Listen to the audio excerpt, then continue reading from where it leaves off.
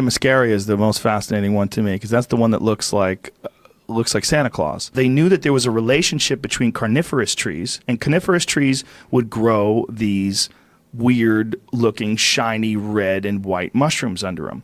Coniferous trees is pine trees. That's what we use for Christmas trees. Yep. Those red and white packages, they are like the shiny packages underneath the Christmas tree.